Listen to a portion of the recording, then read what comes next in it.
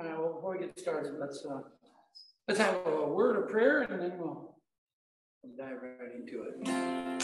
Thank you, Jesus. Lord God, we just pray, God, that as we come before you today, Lord God, that you will teach us through your word, Lord God. I pray that everything that we do, everything that we say, Lord, let it be for your glory. And we just thank you, Lord God, for what you're doing in this church, what you're doing among your people, oh God. Continue working, Lord. Continue doing amazing, awesome things that you do, Lord God. And Lord, to you be all glory, praise, and honor forever. Amen. Hey, well, howdy. Have a seat, everybody. Two or three are gathered, there he is in the midst. Oh, man, yeah. I've heard this song before.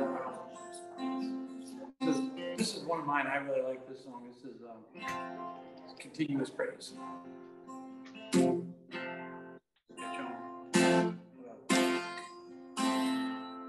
God, I delight in your promise as I walk on the path of righteousness. Lord, you shine this heart of mine. Down in the soul there's a melody that moves to the rhythm of your heartbeat. Bless your name again and again. When I'm caught up in your presence, oh God, my feet start dancing and they just won't stop. Every second, I sing a little song about your goodness and grace. As if I shut my mouth, rocks and singing.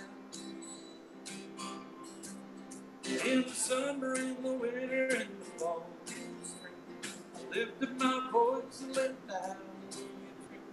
'Cause this little light of mine is gonna blaze on and on and on in continuous praise.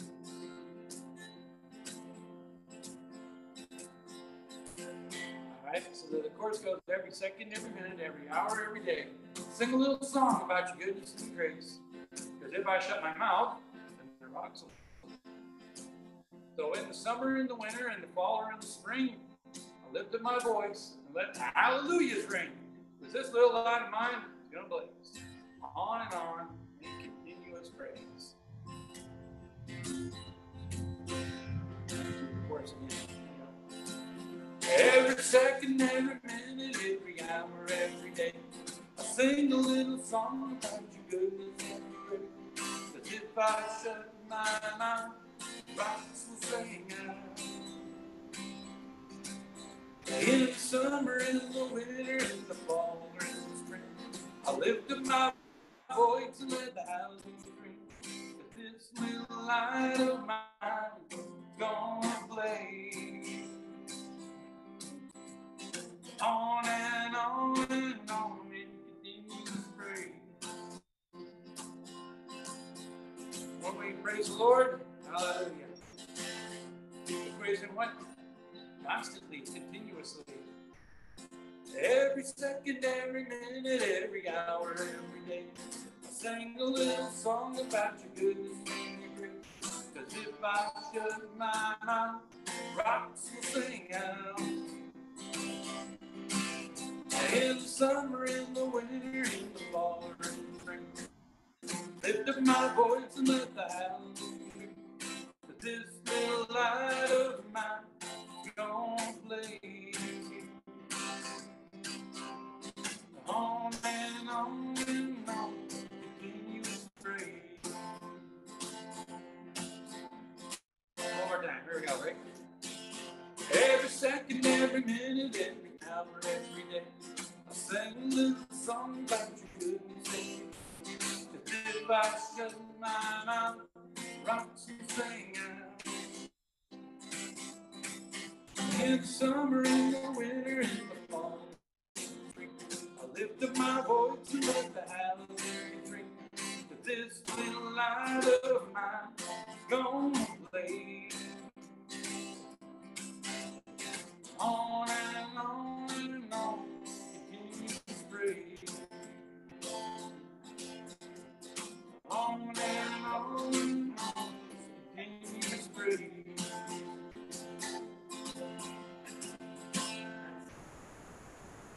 Yeah. Don't stop, Lord. We just keep on praising. You know, when I was watching TV just Yeah. a little bit ago, I swear I seen a guy on a horse go by my house. On 2nd Street. Nice. And it's like, I looked out the window and I thought, what? I actually ran out to the street. Nobody else seen it, right? Somebody else. Somebody did. Could totally happen. Yes, there you go, someone else saw it. There you go.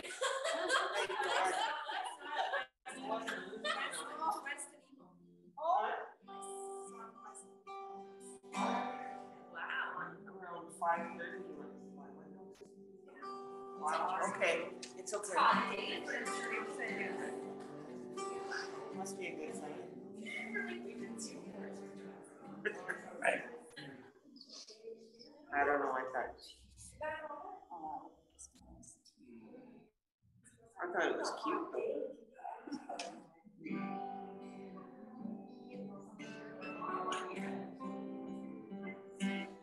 All right. Probably on the way for a swim with the horse.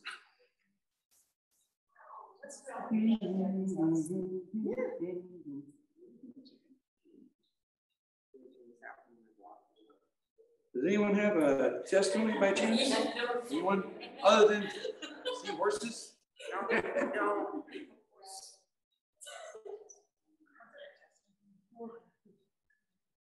All right. I was thinking, should I sing? Ah. Shouldn't I?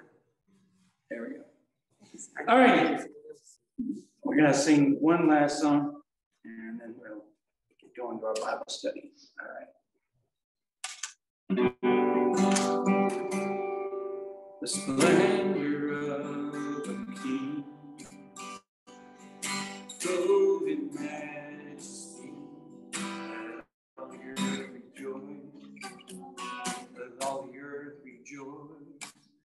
He wraps himself in light, and darkness tries to hide. Trembles at his voice. It trembles at his voice. How great is our God? Sing with me, how great is our God? All see how great is our God. Sing that chorus again. How great is our God? Sing with me, how great is our God. And all will see how great is our God. How great is our God. Sing with me, how great is our God.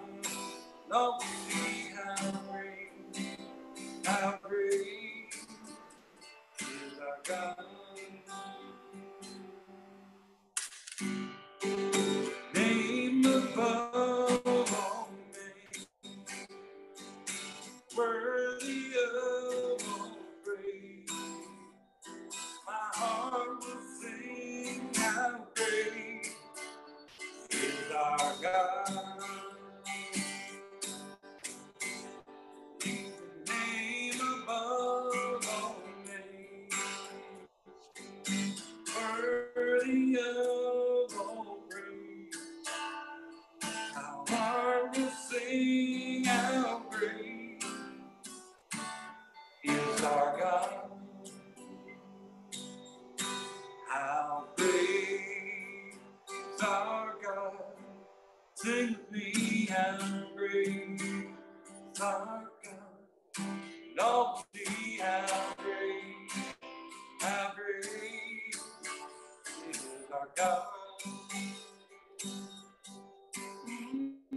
How great our God. Sing with me, how great is our God. Don't see how great is our God. Thank you, Jesus. You are great, Lord. You are great. All right, well, if no one has a testimony, we're just gonna dive right in.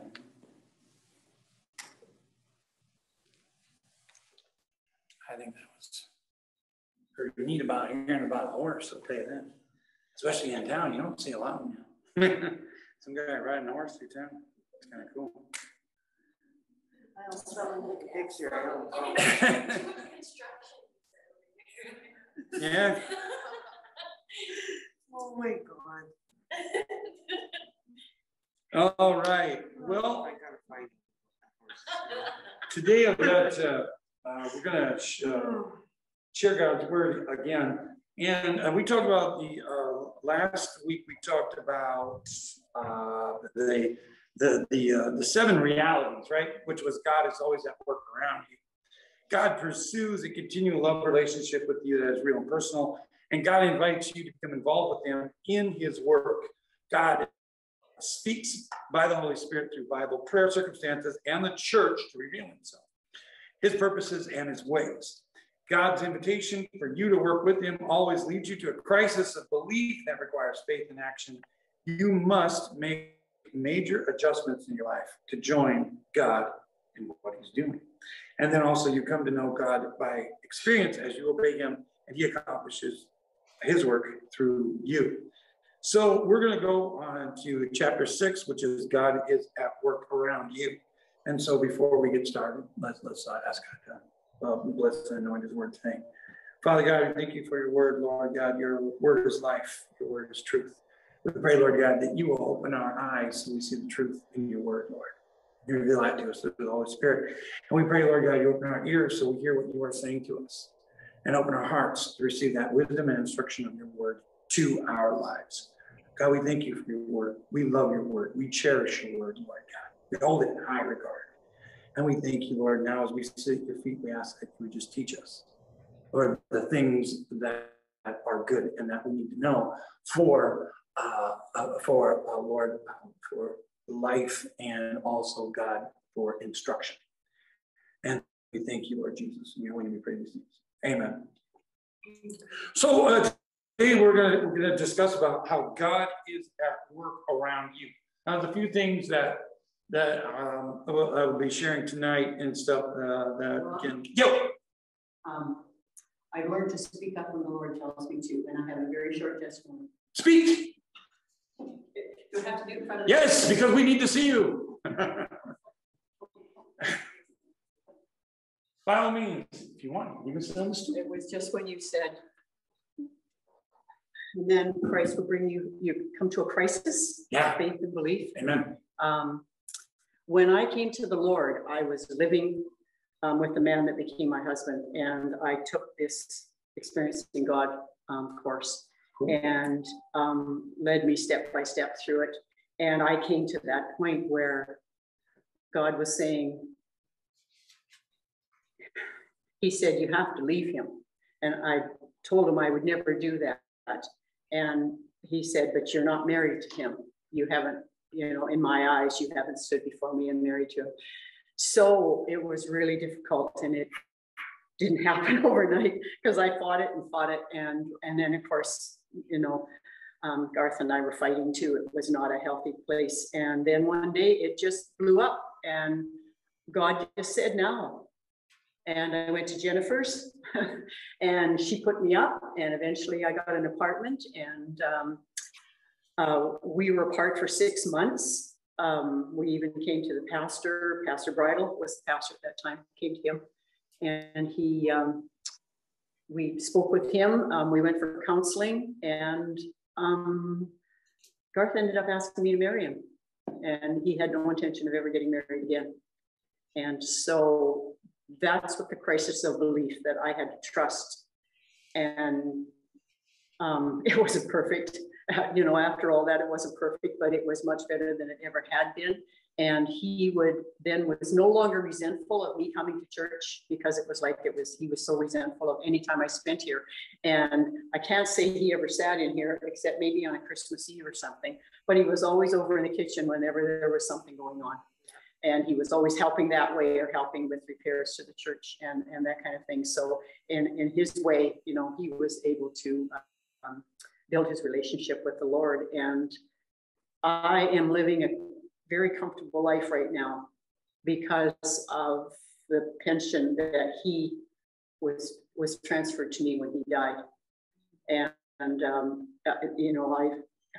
know what the other side is. So it's just about double what my income would be from the government. So it's made me very comfortable and able to share and volunteer and keep the car running and donate and give offerings. And it's all because of that crisis of belief. So anyway. Amen. That's great. Yeah, because God told me to speak once before and I didn't. And so I told him I would. And I'm sorry. Hey, no, not at all. I always stand aside with the Lord. The Lord speaks louder than I do. Yeah. Oh, amen. That's great. Praise God. Thank you. That's wonderful. That's a good testimony. Yeah, God does. So I'm gonna share today about God is at work around you. And one of the things that I want to show and I want to point out to you tonight as we talk about this is what is God's work. Okay, God, you have to understand something. And I'm going to point this out through scripture, but I'm just going to just dip into just a little bit if I will. Okay, God is obsessed. I mean, you should understand this. Okay, with redeeming the lost. That is his primary focus. Okay. When you look at the Word of God, you've got 3 chapters where it's a wonderful, sinless world. And then everything that follows that is the work of redemption. And God has been, because God wants to redeem everyone. And I'll go into more details in a little bit on this. And you understand, this is what God's work is. This is his desire, his focus. This is what you might say, this drives him. This is the thing that God wants, is he wants to redeem all of human back to himself again, okay? And so we'll discuss a little bit about that. And I'll even take you back in time and we'll look at that and what God's plan was and what he was wanting and so forth, okay?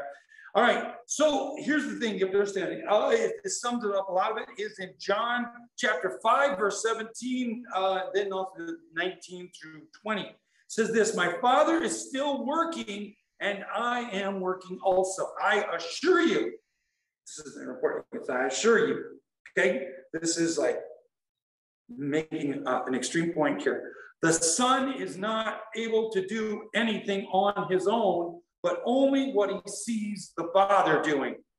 For whatever the Father does, the Son also does these things in the same way. For the Father loves the Son and shows him everything he is doing. Okay? So you have to understand that when Jesus is talking here, and he's saying, this is what drives God, but this is also what drives me. Okay? Jesus came for the whole purpose. You have to understand that when it comes to the Trinity, right? The Trinity always was. We somehow get the idea, okay, that there was God, right? And then Christ was born, and then there's Jesus, and then later on, then there was the Holy Spirit, and then the Holy Spirit, then he shows up, right? It's not that way at all. They always were all together at the same time, yet one ever since the time of creation. When it says that God was moving upon over the face of the waters, all 3 were present at that time.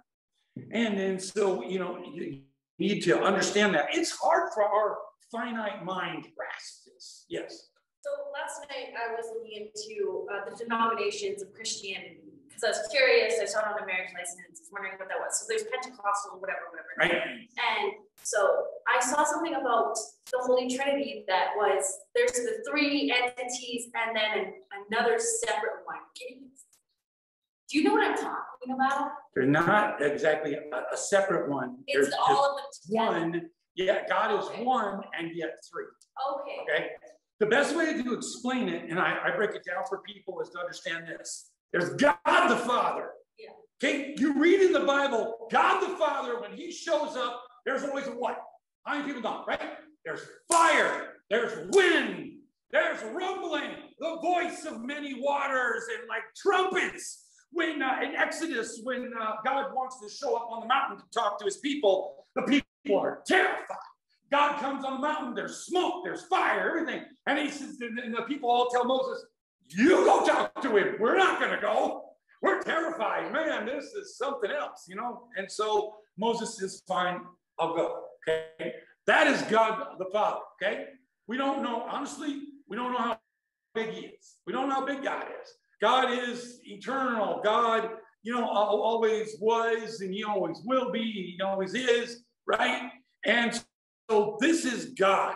And you can't look at him because if you do, you'll die, okay? I mean, that is God, okay? God is so holy that our bodies could not, you know, begin to even comprehend it, okay? Even the angels that are in heaven, which are heavenly beings that are created by God, shield their faces with their wings when they are in the throne room ministering to God. So that's understand, that's God the Father. Now, how I always say it is this: Jesus is also God, but he's the form of God you can look at and not die. So yeah, and you see, because when there's God and Jesus, and please understand that, you know, God and Jesus are one. So when Jesus came down, there are many things that you look in the Bible. If you don't mind, I'll just go into a couple of them. Jesus forgave sin. Only God can do that. So that says there, Jesus is God. Jesus spoke to the water, the winds, and the waves and said, peace be still. Creation recognizes the voice of the Creator. Okay? And also, Jesus said he was God. He actually says it. If you've seen me, you've seen the Father. Yeah. This spoke to me. Yep. I read it many times before it spoke to me. It's in Genesis 1. And I've got something wrong with my eye from surgery, so I don't know what state it's first. That's okay. It's 1, I'm pretty sure. Genesis, here, Is it 26? It's fine. And then God said, let us make man in our image. And that exactly. blew me away when I Yep. really got that. Yep. I've read that how many times, you know? Yep. So I just want to point that out. And so when Jesus was on the earth, let me ask you a question, okay? How many people, you know the life of Christ? Why did they crucify Jesus? Why? Because he said he was God. Exactly. He said he was God, and that was the highest level of blasphemy. Okay? That is why they put him on the cross. Okay? The other part is they needed the Romans to do it. That's where the King of the Jews part came in. They needed him to be like this, to start this riot, insurrection kind of thing. And then they needed the Romans because the Jews at that time could not put anyone to death like that. Only the Romans could, so they needed a hook to get the Romans to do it for them. Okay? And so that's where the King of the Jews part comes up again. But, you know, Jesus, of course, was a king. But it was because Jesus said, I'm God. That's right. Because he even tells Philip, because Philip says, show us the Father. And Jesus, one of his disciples, Philip, says, Philip, don't you believe I am the Father of one? If you've seen me, you've seen the Father. He says, in other words, I don't need to show you the Father. I am the Father, right? I mean, you know what I mean? He's saying, I am God. Right here, man, you know? And so it's very interesting. Now, the way I describe, okay, so you got God the Father, right? God is awesome, mighty, terrible, the fear of God, all that. And then there's Jesus, which is in human form, and he's, like I said, you can look upon him and understand all the love and stuff of Christ and not die, okay? And also all the love and everything, that the God, because Jesus is God, is all in Christ, okay? And also it was the means of redemption so that he could redeem humans. Okay, then the next one is the Holy Spirit. Now, his ministry is different Now it's God, but it's the God that can be in you. See, Jesus, when he came on the earth, he can only get so close, just like you and I, we can only, I mean, you know, we got flesh and blood and bones blocking it. You know, I can't get inside you, okay? But when the Holy Spirit came, that is Christ in you. That is God in you, okay? And so, and that is, you know, the tools that he gives us and stuff for ministry as well. And so when you have, see, I got to tell you, Old Testament people would love to trade places with you because they could never have the Holy Spirit in them. And we have that witness. You have a direct communication to God. You can hear directly because God is in you through the Holy Spirit. And that's what is very important. And, you know, and understand that there's a lot of these New Age teachings going on, you know, that's saying like, you are God, right? It's different though. You have God in you working his will through your hands, okay? And working his will and what he wants to accomplish, just as he did with, you know, I am in the Son and the Son is in me. As he did that, God is able to have that kind of intimate relationship with you. So he's able to, as Jesus did, you're able to do through the Holy Spirit, okay? And you have that real intimate, that the part where, like I said, where God, where, you know, he's actually in you, okay, to communicate with you. And so that's amazing when you think about it. It blows my mind. Okay, so it's like, you know, God says, I really had this awesome relationship with Jesus, and I want to have it with you. And then so when he sends the Holy Spirit, we're able to do what Jesus did, and the things he was able to accomplish, and to do the will of God because of the Holy Spirit. Okay, so I want to go on to give an example here. So it talks about in a California inner city church, they were a small congregation. They were an older congregation, and they were running out of steam. They were dwindling down, this congregation was. And so they finally came to this realization, we don't have enough to keep the lights on anymore. We just can't do it as a church. So they were thinking, we are going to disband the church.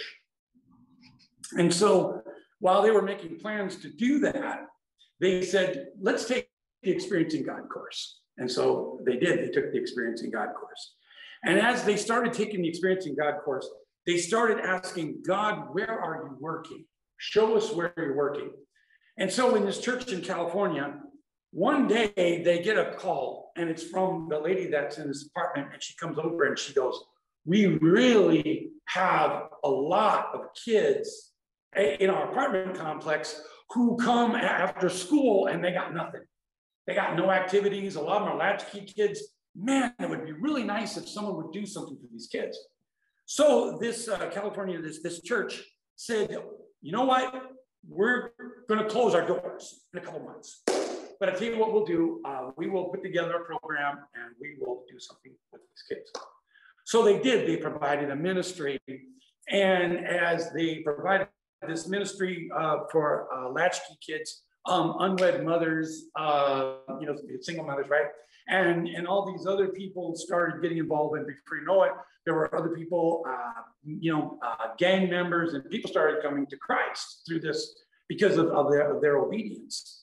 And when people started coming to Christ, then they started realizing, wow, we got something happening here.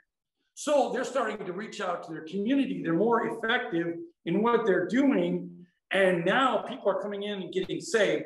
So by the time those couple months are up, they're not going to close their doors. Now they have new life in their church and a new purpose. So now they are able to go out and start ministry and really see where God is working and join in where God's working. And so one of the things I want to encourage you and challenge you is ask God, where is he working? God, where are you working? When God speaks to you and he gives you an invitation, for instance, if someone comes up to you and says, man, I got a question. I was reading this in the Bible the other day, but I don't really know. You know, can you tell me more about Jesus? That's God working. And now that's your invitation to jump into where he's working. Okay. So when the thing is, it's important to keep your eyes open and to see where God is working. Okay, I'll give you an example. For me, for instance, I didn't expect. Okay, but I got a call to be a chaplain for the jail. That is where God is working. Okay, so right now I'm making the process, and I'm doing security clearance and everything, and then we'll be ministering to people in the jail. That's where God's working, and so that's the invitation I got to be a part of that. So I see that there's going to be fruit, and God's working, and we're going to see things unfolding as time goes on, and we're going to see more fruit and stuff coming from this, from this ministry. Exactly, right? And so again, that's where God's working. When you say you want to know, you're like, God, what do we do? You seek the Lord and pray. God is going to show you where he's working. Because God, remember, God did not wind the world up, right? And then set it down, and then he watches it from a distance and lets it do its own thing. God is involved in every part of our lives, and also throughout all of time. God is in God as God works through you and shows you these things and reveals these things to you, so you have a deeper, intimate relationship with him. So he's done over all these years, the people that we see in the Bible and so forth. And as we go on, we know about other heroes, right? D.L. Moody, right? Charles Spurgeon, all these other people, Catherine Kuhlman, all these, those people that were in, that were in ministry, and God has been intimately involved in every part of their life as well. Okay. And so you have to understand that when God is working and he invites you to be a part of it, that is how he develops a relationship with you as well. Because God is always about you, and he wants you to be excited about what he's excited about, right? God's his primary purpose is the redemption of humankind. So he wants you to be excited about it too. We hear that song, right? What was it? Amy Grant, I believe, sang it, right? Like my Father's eyes, right? I want my Father's eyes to see things like God sees. What God wants you to see is his compassion and love that he has for the humans that he created. He wants you to see that as like he sees it. He wants you to get fired up about it, okay? If any of you have ever hung out with, I don't know how many of you fish, right? You hang out all day long with a fisherman's going to say, here's my technique. This is what I do. This is the bait I use. We're going to go there. We get the depth finder. Ooh, there's muskies here. I could tell. This is my spot. So you go there, you're right. You get that boat up there, and he's going to say, and if you do something, and you'll be like, whoa, whoa, whoa. Don't touch the bait like that. You do it like this. And then so a lot of times if you don't know how to do it, right? I'm not picking on women, but I've seen women are like, ooh, worm, no way, ooh. So then, the guy, right, the fisherman will say, no, you put the worm on like this, thread it through the hook, and he's right there with you, guiding you through, okay? And then throughout this whole thing, you're like, you know what, I kind of like fishing. And when you get a bite, he's like, oh, no, the fish is just playing with you. It's not serious yet. And then when the finally, you see, if you're trolling with a boat, it's different than, when you get a snag or when you get a fish. And then you'll be like, pull it, and then, reel, and he shows you how to do all these different things, and you get the boat, get up there, and then you get the net underneath them. Sometimes maybe one will get away, and you're like, shoot. It wasn't, because when the boat goes too fast, the fish can't get the lure. I've seen those sometimes where it just gets on the edge of their lips. It was really weird. One time I pulled a fish in and I was like, I caught him by his lips. But anyway, when I was younger, we used to fish the Missouri River. And so anyway, we knew, slow the boat down so that the fish can catch up to the lure. And so when the fisherman shows you all this, he's instilling this in you, and you're going, man, I really like fishing, right? That's why God uses those kind of illustrations, shepherd, fishing, those kind of things. Because the Lord is showing you, I want you working with me. It's a together. The old ways of fishing were you cast a net out, and then together you would pull in the net. It would take more than one person to do it. And you would together, that's why there was Peter, James, John, and he had all of them. And Peter had his brothers out there because they were all part of the fishing, including Zebedee, right? That was their dad. And so they would all haul in these nets. So they would go to where fish would be, throw a net out, cast it. Then as they would do, they'd grab these ropes, and and it was called hauling the net. And it would pull these ropes, and it would pull the net down, and it was like a scoop. And then it would come up. And then as they would pull up, there'd be all kinds of fish in it. Maybe there'd be an octopus or a squid in there too. But they would sort it out and then go with all the good fish and all the bad fish. Well, this became a really awesome illustration. And Jesus is like, that's exactly what we're doing. So when they would use this net and they would pull up all these fish, this was a together activity. And that's why God used the illustration of fishing. He wants you to know, I'm there with you. We're all together pulling this net of all the people that are lost and need Christ. So when we're all pulling it together, we're all doing this together. So God is intimately involved in all this. And so that's why he uses, these kinds of illustrations. So I want to show you something that understanding more about who God is, okay? Because although Jesus was God, right, he was also completely human, and he never failed to do the Father's will. He was all about God's will. Why? Because God was all fired up about this, and then Jesus is all fired up about this. So then when the Holy Spirit comes into you, you get all fired up about it too, because that is what God does, all right? Get you all fired up about basically, winning the lost, the redemption of humankind, okay? So, interesting thing is, it says here, and I want to point out this scripture, because it's all about God carries out his redemptive plans, okay? So, in Paul's letter to Corinth, he says this, therefore, if anyone is in Christ, there is a new creation. Old things have passed away. Look, new things have come. Now everything is from God, who reconciled to himself through Christ and gave us the ministry of reconciliation. That is, in Christ, God was reconciling the world to himself, not counting their trespasses against them, and he committed the message of reconciliation to us. Therefore, we are ambassadors for Christ, certain that God is appealing through us. And as in 2 Corinthians 5:17-20. So you understand what he says here. Okay, good. There's the reconciliation. He talks about, but God wants to reconcile all people to himself. Okay? So when God wants to do all that, then there's the ministry of reconciliation. See, God, as we become partners with Christ, we see where God is working. And also, when we come to Christ, then God recruits us to be excited about what he wants to do, which is reconcile all mankind, okay? Or humankind, I should say. All right? And so, that's really important. It says, so there's a few things in the model of what Jesus did is the Father has been working all along. Now the Father has me working. And it's the same as when we get saved, right? Working all along. And now he has you working, okay? So then this is what Jesus' model is. And then the Father has me working. I do nothing on my own initiative. I watch to see what the Father is doing, and I do what I see the Father is doing, okay?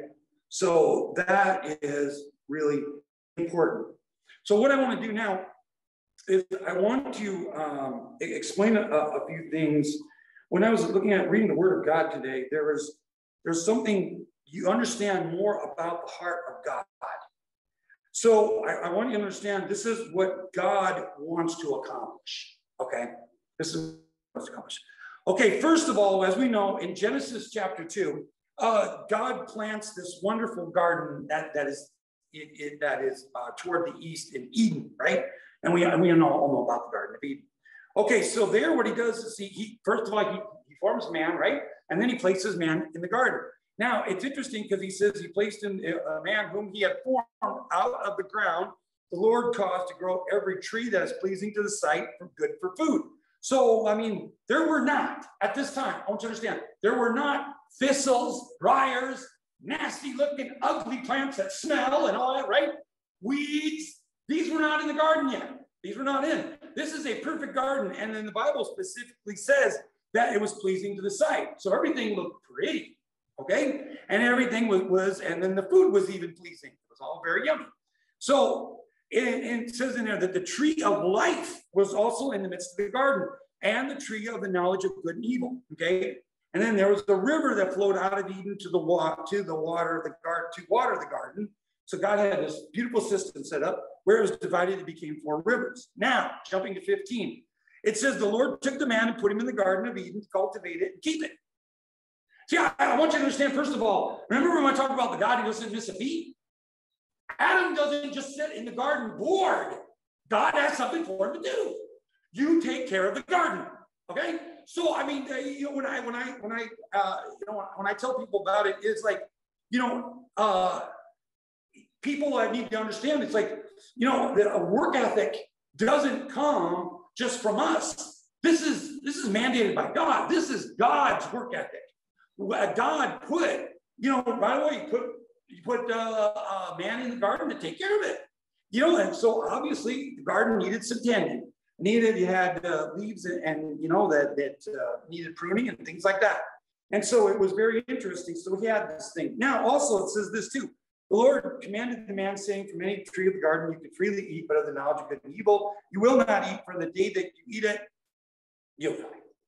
And then the Lord said, it is so not good to be a man to be alone. I'm going to make him a helper. So while he's thinking about this, right, out of the ground, the Lord formed every beast of the field, every bird of the sky, and brought them to the man to see he would call them. So all of these animals all come around and gather, and to Adam, and God wants to see what he'll name them, right? And and the thing is, you have to understand that we at this time, we get this idea in our head that Adam's like a caveman, right? He goes around, dog, cat, moose, smell bad, puke, skunk. No, Adam was incredibly intelligent, and he understood all of God's creation. He had to end with harmony with God, and so he named them according to, as he saw. And the Bible says that whatever he named them, that's what God said. That is their name. Okay. So whatever living creature, right, what came up there, to Adam, he gave them names to all the cattle, birds, and sky, and every beast of the field, and he named them all.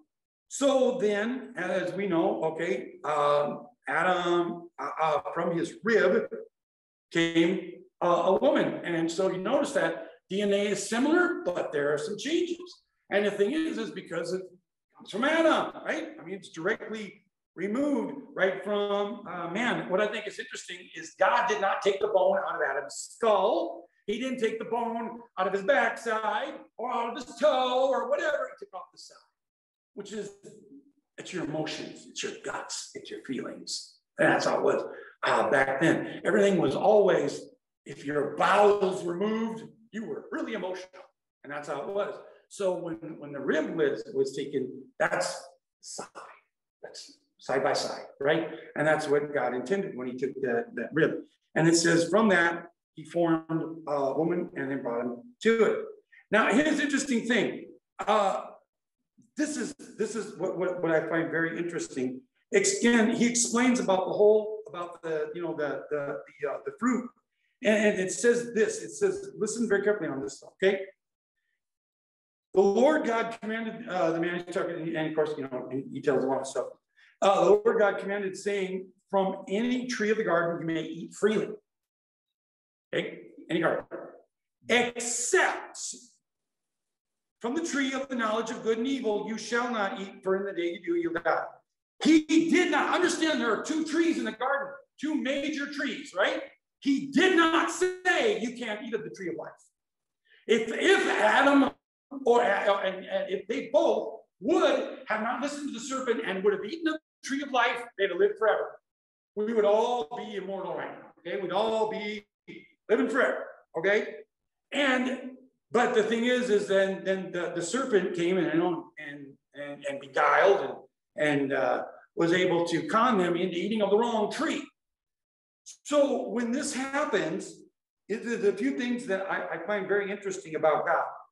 And so interesting thing is this: once they eat of the wrong one, because they see, oh wow, that this is going to help us to know good and evil, and that's exactly what they did. They knew good and evil, okay, and their eyes were open, and they realized that there was shame and all these other things that came along with good and evil.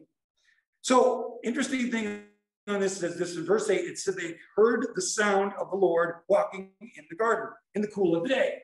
Now the Lord, here the thing is this: God doesn't, he's not micromanaging, right? I imagine that when God came in the cool of the day, it would be like, Adam, how was your day? What happened? Right? And Adam would say, oh, you got to see this. I saw this most awesome flower the other day. God, your creation is so amazing. And then they would share that together, okay? And here is, when we get this idea, we see even in the children's books, when God comes walking in the cool of the day, right? You see these little tiny Adam and Eve, and then big massive God, as he comes walking in the cool of the day, he's like a big old giant, right? And he comes walking in the cool of the day, oh no, what's going on? Yeah, no, that isn't it. I got to tell you, folks, my understanding in this is this: when God says the Lord God comes walking in the cool of the day, I really think that it was, and this is my opinion, but if you're really close with someone, you would be like them. And my opinion is, before Christ, this was a type of Christ. Okay, this was Jesus walking along with Adam. Okay? The reason why I say that is because this is very, very key. Because in the Bible, there is the tree of life. And it's all about, if you believe in Jesus Christ, you will have eternal life. See, God's original plan, okay, was you want Adam and Eve to eat of the tree of life, to have eternal life. Because if you're going to hang out with an eternal God, you need to live forever. It's as simple as that. And that's what God wanted. God wanted he wanted all of humankind to be with him, to live forever as he lives forever. God is, he has no end. And so he wanted us to do that as well, because we are, the treasured part of his creation. And so you have to understand, that is the love of God. God wants us to be with him forever. And so when all of this, goes haywire, okay, and then Jesus, I believe, they call it maybe a type of Christ or whatever, who was already walking with Adam, he was very much involved, and he was, throughout all these hundreds of years, be like, do you remember, God, when we walked in the cool of the garden? And in the time when Jesus was in the Garden of Gethsemane, I'm sure his mind went back to that. After I do this, then humankind will be redeemed, restored, reconciled back to the Father. And once again, and they will live forever because of the work that I do. And once again, they'll walk in the cool garden together. And so when all this is happening, you have to understand that we get 3 chapters, right? When it's a sinless world. But then when you see afterwards, it's all about redemption after that time. And the thing is this: in the end, God is going to restore his original plan. Because we all talk, you know about it, right? And you look in the very end, in Revelation, it says what? There will be new heavens and new earth. There will be a sinless heaven and a sinless earth. Okay? And that is what's going to happen. It's going to be restored. So you have to understand, as part of the fall, okay, when you go outside and there's mosquitoes biting on you, I mean, think about it, right? Adam and Eve weren't wearing any clothes at the time. They would have been fair game for mosquitoes, I'm saying. I mean, mosquitoes are in my head. But there were no kind of insects like that in the Garden of Eden. There were no stinging bugs. There were no biting insects. there was no moth that corrupt. Okay, you know, you didn't have moths that would eat your cloth, and bugs and ants get into your food and all that. Didn't happen. Okay, that came as a part of the fall, along with the weeds, to make it very difficult as a part of the curse. Okay, and so when all this happens, see, I want you to understand too, just how destructive sin is. Sin is very destructive. And it's interesting because I've heard some theologians talk that when sin entered the earth, that it was so effective, it moved the earth over on its axis. So now it got cold and it got to be unpleasant. Before, in the Garden of Eden, it was the perfect temperature. I really believe that, absolutely. God created this absolute perfect world that he wanted us to enjoy. But when sin entered the world, it really ruins things. And so when sin enters into our life, it is very ugly.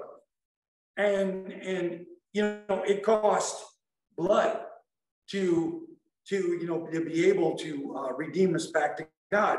And so what I find interesting in all of this is what drives God. So if you want to get to know God, you got to get, why do you think that it's, you know, love your neighbor as yourself, all these things? Because God is showing us all, as he works with us intimately, I want you to love the creation that has my breath as much as I do. And so by doing this, you're going to be a part of the plan of reconciliation and bringing all humankind back to me. And that's what God wants to do. And so that is God's driving force when he does all these things. And so when you are part of that, he recruits you. He wants you to have that same drive and determination. So, and I put it to you like this: you cannot love God if you don't love people. You have to love people, because God is absolutely crazy about. I mean, that's his creation, man. I mean, that's it. That is the pinnacle of his creation. That's us. We have the breath of God in us. And so that's why when you see people, you know, hurting, God says to do all these things, because he says, be a part of my work and bringing people back to me. And so when you see God working, what's God going to be? God is going to be about redemption. So when someone asks you a question about, hey, what about, you know, this about God or that about God, or and you see, that's where you see God working. What is God doing? God is in the business. He's trying to redeem. He's bringing people back to himself. And so when you see God working, the weirdest thing that we do, folks, is this. We do two things. One, we try to see what we can benefit from it. We don't need to benefit anything from it. If you are doing God's will, that alone is its own reward. We want, and then also, the second thing we do is when God tells us, when we see where he's working and stuff like that, we try to come up with a plan that's better. We want to help God out. We got something, oh God, this will work, but man, if we do this, Lord, this is going to be amazing. God already knows what he's doing. You will never outdream God. You will never have a bigger dream than he does. He is looking at that point of when everyone is in heaven, all tribes, all tongues, and everyone, you know, all together, and then they're worshiping and singing God, and then the time of the new heavens and the new earth, and that is what God is looking forward to, okay? And so right now, we are in this process of redemption. But the thing is this, folks, and understand this, okay? That time is not going to last forever.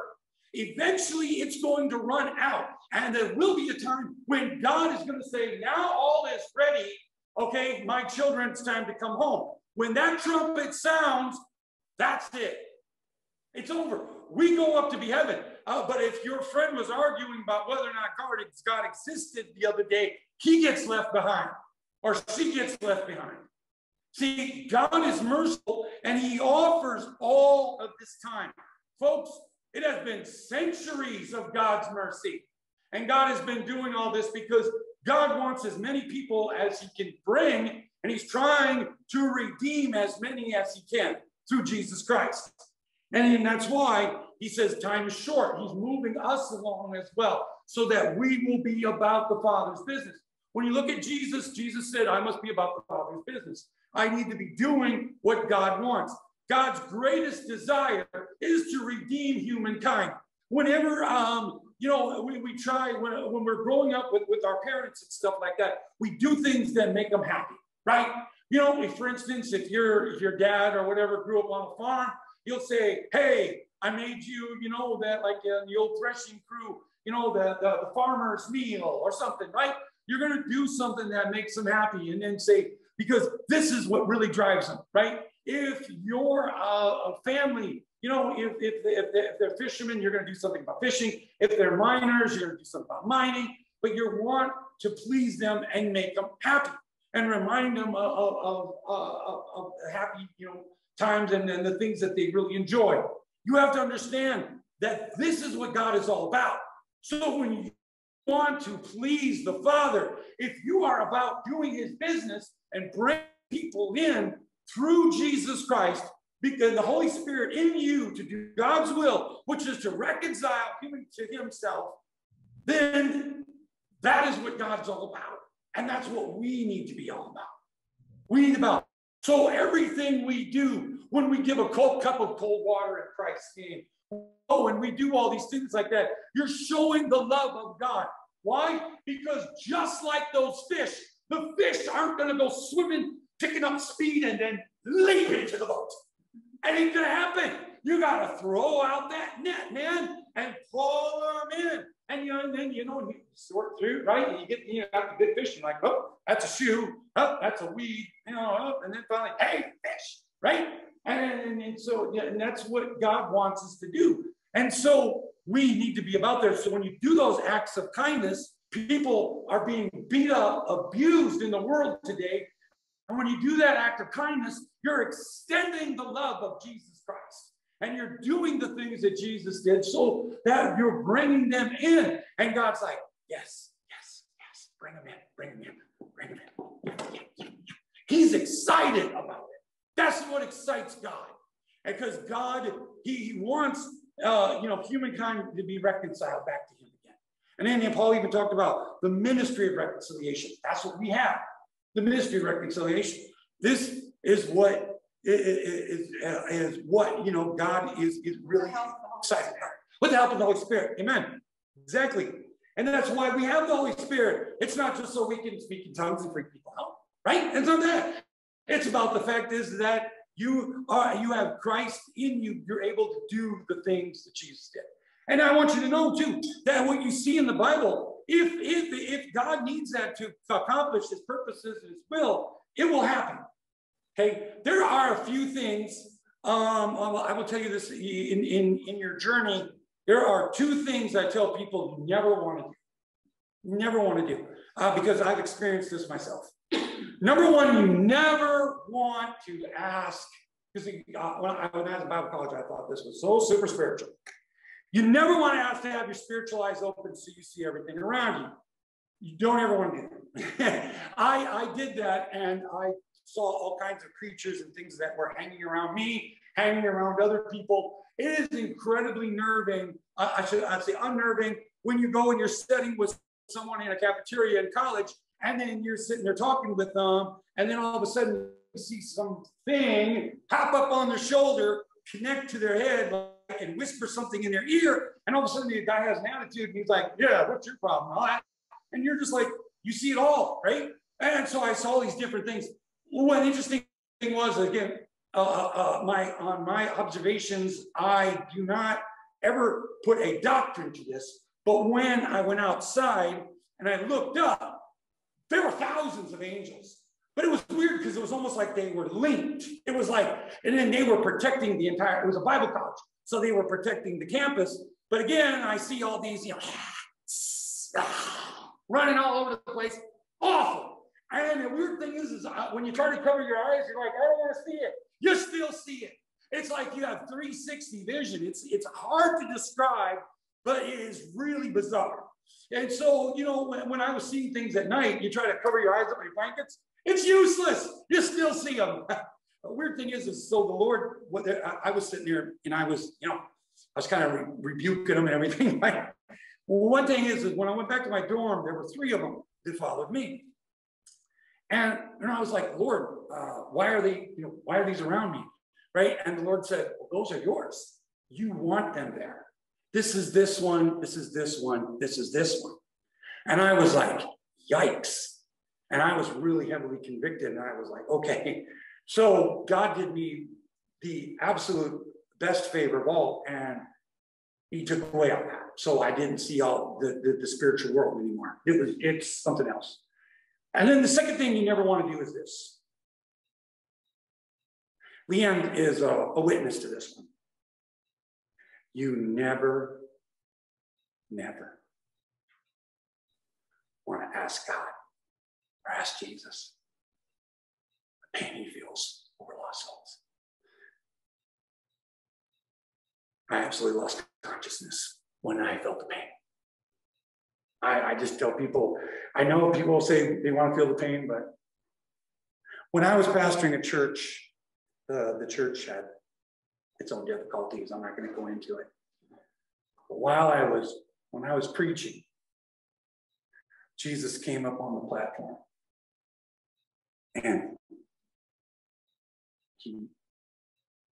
people were invited to come up and pray. And they didn't. They all went up their own way. And Jesus stood in the middle of the platform. He clenched his hands together. And he looks up. And he screams this blood-curdling scream. And it was just like the most agonizing scream you've ever heard. And in the vision, I went up to Jesus and I was like, what's wrong? And he said to me, do you remember those times when you were younger? And everyone would pick teams. And you didn't get picked. You were the one left out. And Jesus said to me, they don't want me on their team. And I sat with the Lord.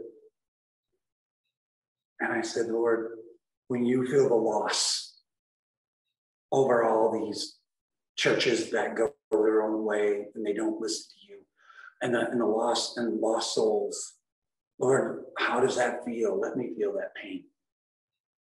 And he put his hand on my shoulder, and I was absolutely in agony. I felt like all my best friends, everything I ever loved, died. I felt like the sorrow you can't imagine. I collapsed on the altar, and then people were wondering, and there were some kids and stuff that we were ministering to at the time. They were wondering why.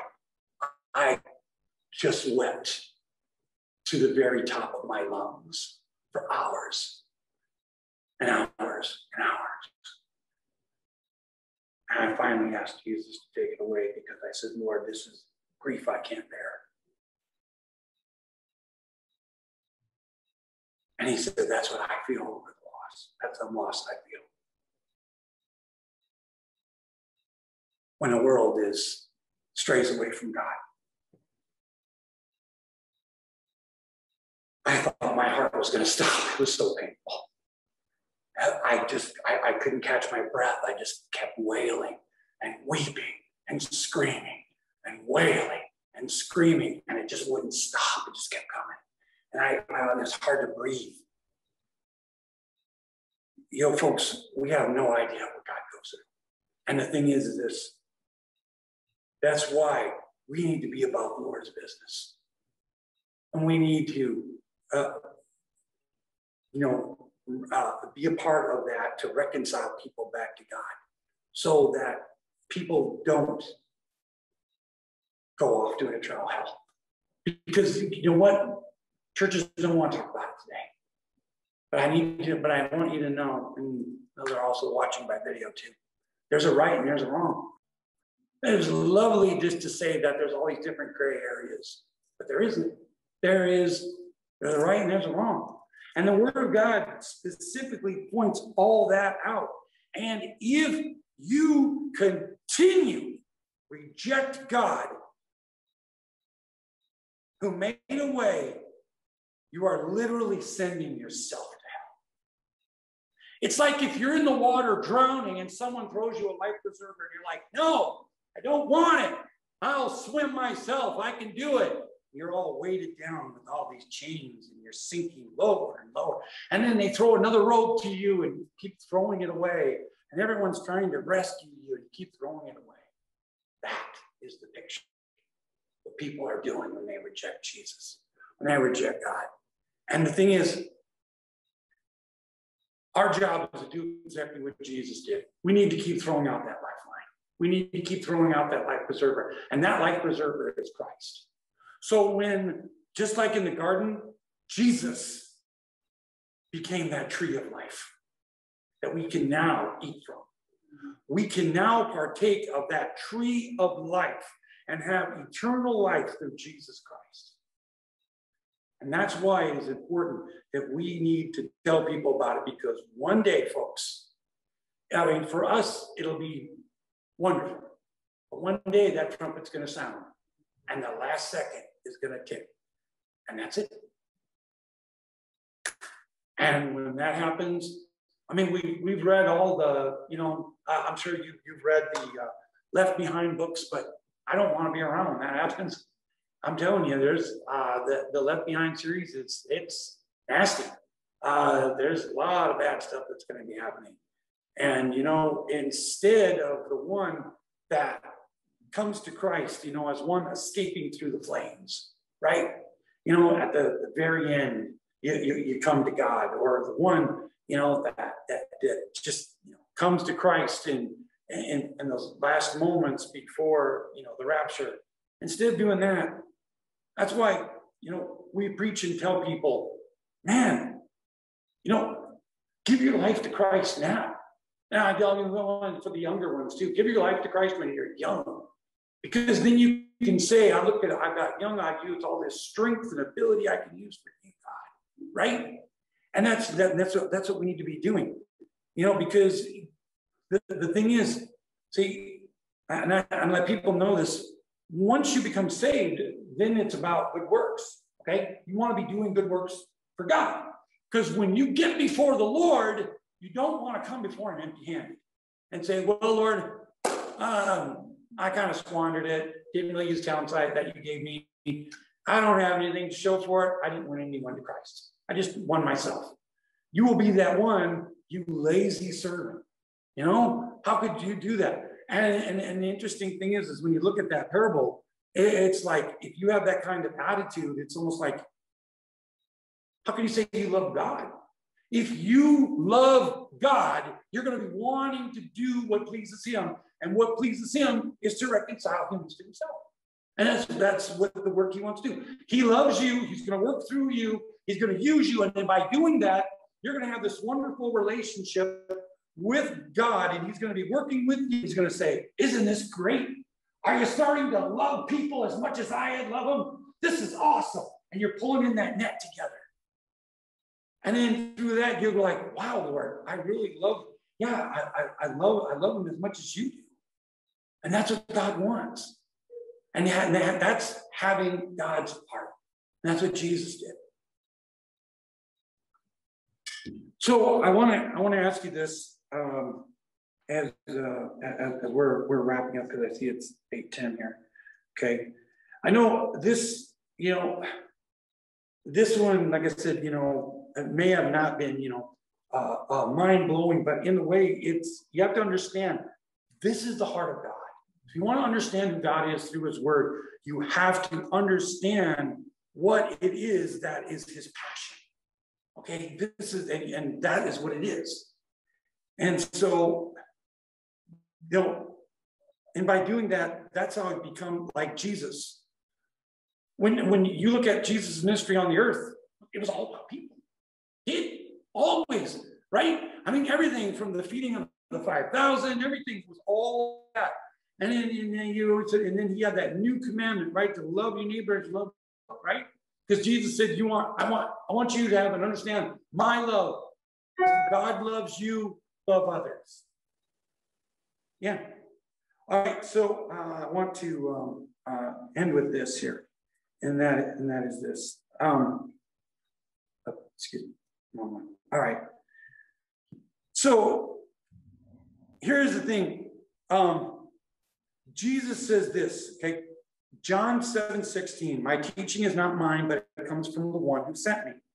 When you lift up the Son of Man, then you will know that I am he, and I do nothing on my own, but just as the Father taught me, I say these things, okay? And then in John, in the 16th chapter, Jesus goes on to say that as the Father is in me and I am in you, I will send you the Comforter, and then you will have that relationship as well. And then, and then I will be in you, and then you will know all things. In other words, you'll know the things of God, right? And you'll know God's word. And so I want to leave you with this. When you see someone seeking God or asking questions about Christianity, you are witnessing God at work. That is something only God does in people's lives. God will show you where he's working and you join in, because when you do that, you are doing what God is doing and what he wants to do, okay? So interesting, it says here, if during the course, this is my challenge for you. I'm going to give you the same challenge that you should hear. If during the course of your day, someone asks you spiritual questions, okay, whatever else that you have planned, don't do it. Instead, cancel what you have planned and spend time with that individual to discover what God is doing. That week, okay, and then it goes on and talks about, he said, that week our students went on campus and they saw God do amazing things and many people came to Christ. So my challenge to you, okay, over the week is this. When you go out, people ask you questions about God. That's God at work. Take the time, spend time with that person, and then see where it leads. See what God is doing, okay? Because right now I've got this new, I didn't ask for it. This thing just kind of came to me. So it's going to be interesting to see what God has in mind through this chaplaincy ministry. So I'm pretty excited about it, because it's interesting to see what God wants to do. He's got a plan. He's definitely at work in this, and he wants something to happen, and we'll all see what's going to happen. It's going to be real exciting. So, all right.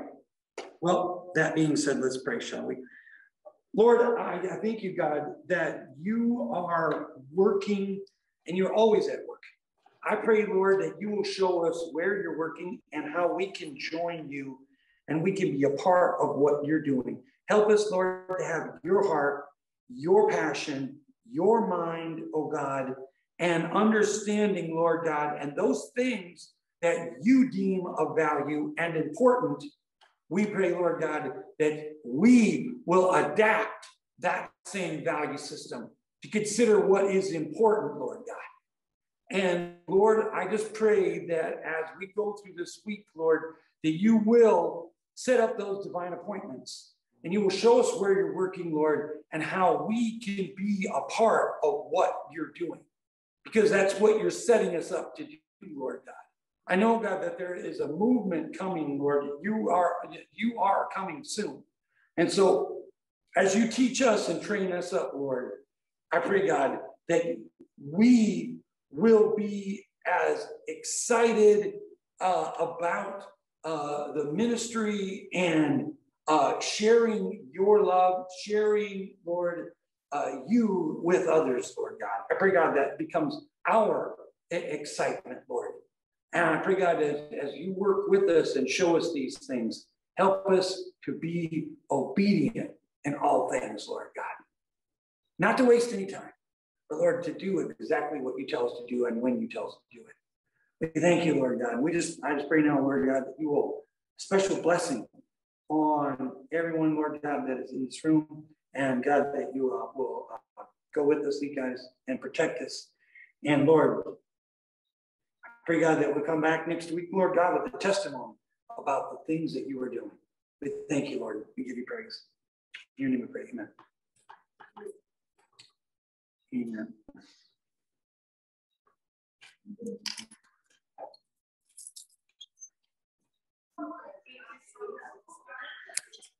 Thanks for everyone for joining us today, or tonight, I should say. And I'm going to be leaving now. So, bye, everybody.